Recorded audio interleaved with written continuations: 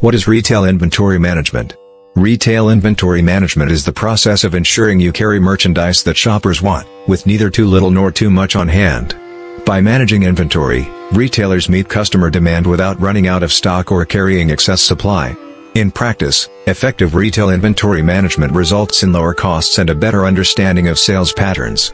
Retail inventory management tools and methods give retailers more information with which to run their businesses, including product locations, quantities of each product type, which stock sells well and which doesn't, by location and sales channel, profit margin by style, model, product line or item, ideal amount of inventory to have in back stock and storage, how many products to reorder and how often, when to discontinue a product, how changing seasons affect sales.